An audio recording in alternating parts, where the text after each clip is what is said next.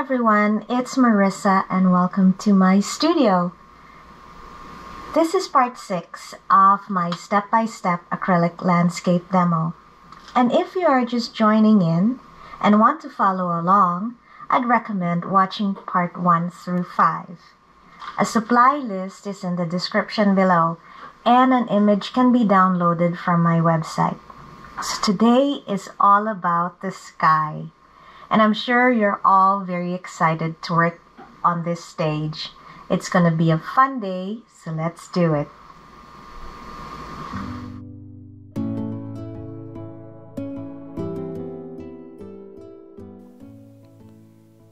I'm starting by giving myself an idea where the sky begins. I like to put a chalk outline, which serves as my guide to indicate where the sky begins in this painting. And I'm going to use a gray with a little bit of cerulean blue as the color closer to the line. My approach to painting a landscape is not quite the traditional way. The classical way where the painting is approached from the background and moves forward. I kind of like the impressionistic way where the first to be painted is usually the main focal point. Then slowly integrating the other features and lastly the sky and the foreground. I'm also not blending here, but rather approaching the painting with dabs of color, one on top of the other, and not entirely covering what's underneath.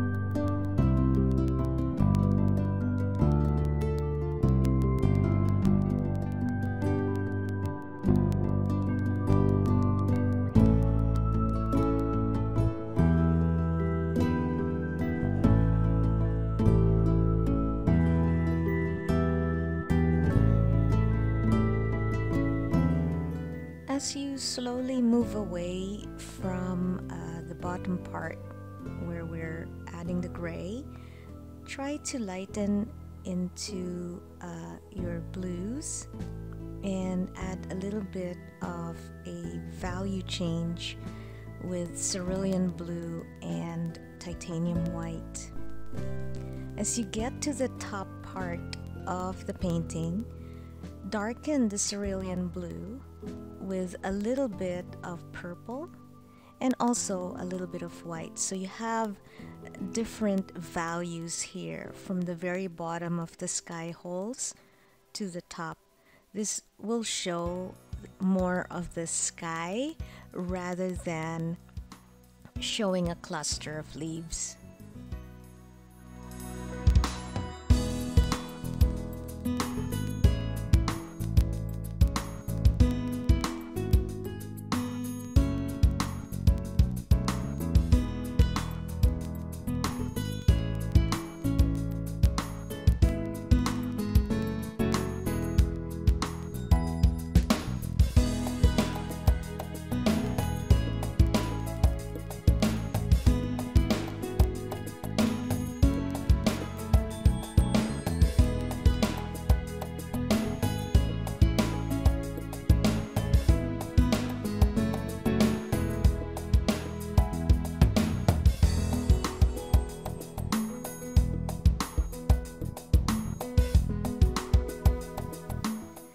At this point, I'm dealing with intuition and looking also at my photograph, but trusting my gut feel as to where I'm going to put the sky holes. At this part, I decided to chalk in a cluster of leaves. I didn't want too much sky holes in there, and I wanted to preserve that cluster of leaves to indicate that big bulk in the tree. It helps me wrap my head around where to put the negative shape. And I hope it helps you too.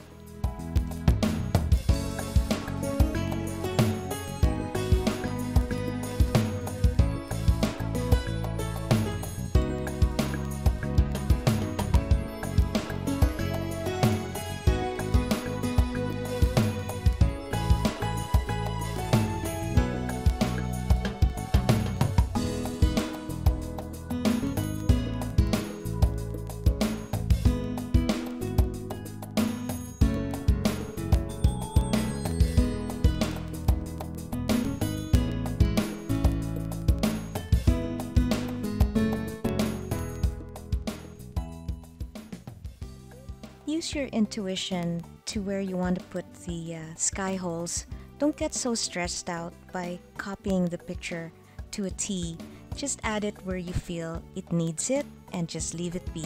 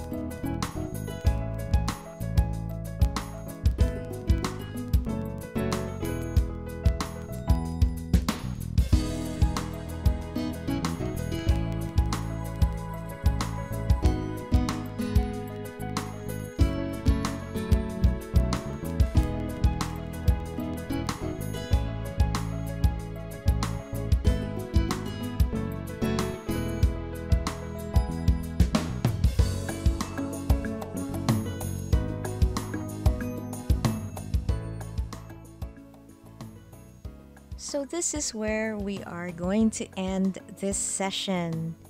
Enjoy painting the sky. Part 7 is the final part to this series where we will finish the whole painting by tackling the foreground and adding highlights to the whole piece. Feel free to write your comments below, and if you know of someone who may want to learn these techniques, please share. If you are new to my channel and enjoyed this video, please like and I invite you to subscribe. Please ring that bell to get notified of new videos just out for you. Again, this is Marissa Sweet. Thank you for joining me.